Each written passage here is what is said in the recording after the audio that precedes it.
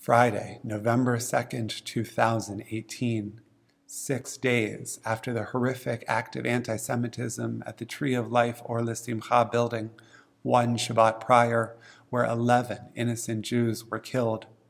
4 words printed atop the morning's Post-Gazette, Yitkadal v'Yitkadash Shemei Rabbah, because words failed even those who earned their living through words. 18½ years after another act of anti-Semitism and racism here in Pittsburgh's South Hills killed a Jewish woman, a black man, and individuals of Chinese, Indian, and Vietnamese descent. Friday, November 2nd, 2018. Hundreds of people gathered in the sanctuary here at Temple Emmanuel of South Hills. Hundreds of people gathered in the sanctuary at Temple Dehersh Sinai in Seattle. Hundreds more gathered in Temple Israel's in Omaha and Memphis and Long Beach. Hundreds, thousands, tens of thousands, hundreds of thousands, millions of people rallied around the American Jewish Committee's #ShowUpForShabbat initiative, packing synagogues in what became the largest ever expression of solidarity with the American Jewish community. The amazing part of this is that most of the attendees weren't even Jewish.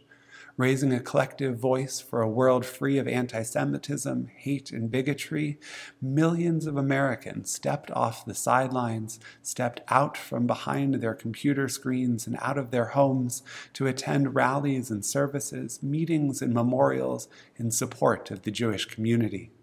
We were surrounded in solidarity by those who recognized the truth of AJC CEO David Harris's words.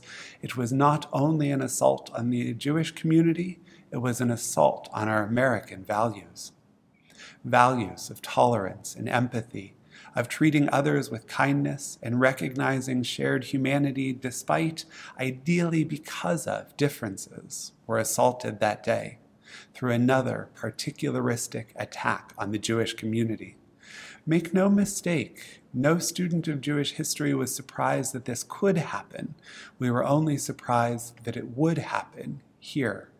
Our community knows too well from anti-Semitism to believe otherwise, both individuals acting on their prejudices and discriminating institutionalized barriers to success. The first, individuals acting on their prejudices and those prejudices manifesting in hate speech or violent actions, are widely condemned in our civil society. From acts of ignorance like swastikas drawn on school bathroom doors here in Mount Lebanon, to acts of violence against visibly Jewish members of the Pittsburgh community spurred by tensions between Israel and the Palestinians, we hear about these incidents on TV and in newspapers and in annual reports by the FBI because they're widely agreed to be abhorrent, and thus their perpetration is newsworthy.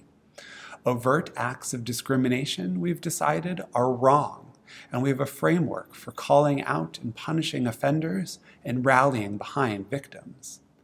The second form of anti-Semitism and discrimination, those that formed institutionalized barriers to success, have not been present in the news. Television stations didn't call out the Duquesne Club or the Pittsburgh Club or the St. Clair Country Club for excluding Jews, from shutting us out of backroom business deals and opportunities to climb the social ladder. Newspapers weren't talking about Jews being excluded from Virginia Manor in Mount Lebanon or Westminster Manor in Upper St. Clair, neighborhoods that were reserved for Christian whites. And federal authorities didn't end the policy of restricting the number of Jewish students accepted to universities and medical schools, including the University of Pittsburgh Medical School, until the 1960s. These institutionalized barriers weren't publicized in the same way individual attacks are, but they were ever present in the lives of the Jewish community. Talk to any Jew from that generation to learn more. And for generations, they held the community back from even greater success. In her seminal work, How Jews Became White Folks, Professor Karen Brodkin writes, "My parents' generation believed that Jews overcame anti-Semitic barriers because Jews are special. It's become part of our ethnic heritage, she writes, to believe that Jews were smart and that our success was due to our own efforts and abilities, reinforced by a culture that valued sticking together, hard work, education, and deferred gratification. It's our own Jewish Horatio Alger story, a narrative of the Jewish community pulling itself up by its bootstraps. And these abilities and ideals do and did contribute to Jews' upward mobility, but as Professor Brodkin writes, that alone was insufficient to account for our success. The Jews' acceptance by their white Protestant neighbors were affected by changes in national economic, institutional, and political practices, as well as by changes in scientific and public discourse about race in general and about Jews in particular. The rate of college attendance and professional jobs skyrocketed in the Jewish community after World War II, courtesy of the GI Bill, an affirmative action program for white males that was functionally withheld from blacks, as colleges and labor were still segregated. Mortgage tax credits and reduction in residential redlining, at least for Jews, added to Jewish wealth. American empathy and identification with the nascent state of Israel, which we wrongly believed to be white, added to political power. Racial segregation outlasted and outlasts religious segregation in America. We escaped the burden of systemic, institutionalized barriers to success, but we didn't dismantle them. We sidestepped their crushing weight by being accepted into the white American majority. And we see now from the other side of the barrier that burden falling squarely on the black community. While there is no comparison to be made between the types or degrees of harm inflicted on Jews and blacks in America, our own history is to know from categories of discrimination, both individuals acting on their own prejudices and systemic institutionalized barriers to success that have taken central stage in the American public discourse today. That debate goes something like this. Does racism in America exist only because of a few bad apples, individuals who act on their individual prejudices through hate speech and violent action? Or is it possible that there are institutionalized structural disadvantages that blacks have faced and do face across American society? We know this history. We lived a cognate of this history. We cannot stand idly by, much less become complicit in attempts to erase or whitewash this history and this reality. Attempts to do just that have been proliferating in the South Hills and across America today at school board meetings and on talk shows under the umbrella of impugning critical race theory. In case you're like me and not familiar with that term until now, let's take a quick look.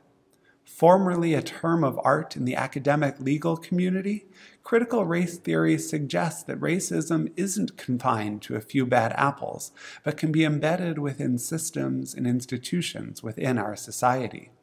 A teacher, for example, who is more likely to discipline a black student than a white student for the same infraction, could be seen as individually racist. Black children, however, being disciplined at 3 times the rate of white children for the same infraction at schools across America speaks to a structural challenge rather than a challenge with America's teachers. Because we've never seriously confronted our sordid history with slavery, with segregation, and with discrimination, the theory goes, attempts to be colorblind or to ignore race when thinking about public policy don't demonstrate neutrality, but rather risk perpetuating harmful systems. In 2020, this theory made its way from intellectual dissection and discussion to cable news punditry at the hands of one Christopher Rufo. On the Fox News program Tucker Carlson tonight, Mr. Rufo set out to make critical race theory, in his words, the perfect villain. Conservatives need to wake up, he said. This is an existential threat to the United States. Rufo describes critical race theory Again, the recognition that racism can be present as systemic institutionalized barriers like those we know from our own lived experience as, quote, Marxist, anti-capitalist, anti-constitution, and anti-American. Rufo's manufactured outrage continues on the airwaves and at local school board meetings as a tool to help win elections.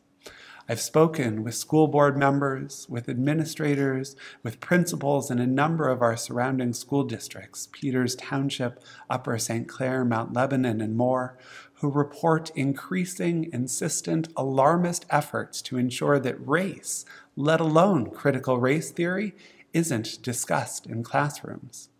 To a person, they're baffled by the emotional vehemence against this grad school level concept that's not even part of the curriculum, and by the singularity of voices that they are hearing.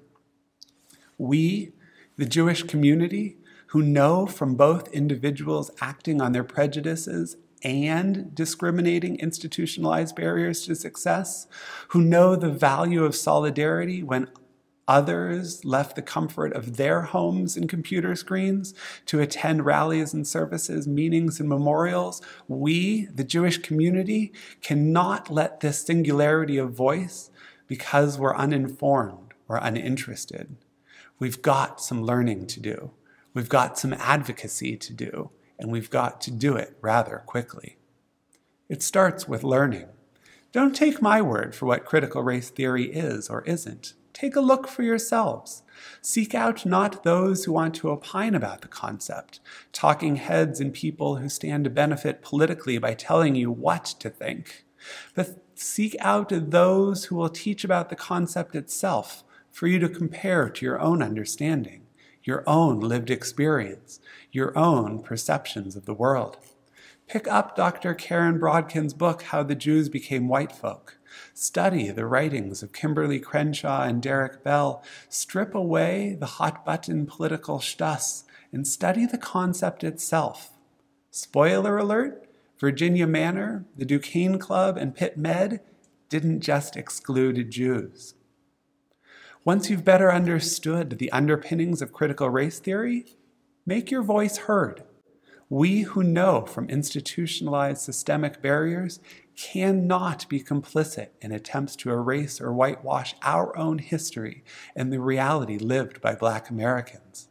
School boards, superintendents, and state legislators need to hear from us that these draconian efforts to limit what can be taught at age-appropriate levels at public institutions in the interest of short-term partisan political gain only perpetuate systems of oppression.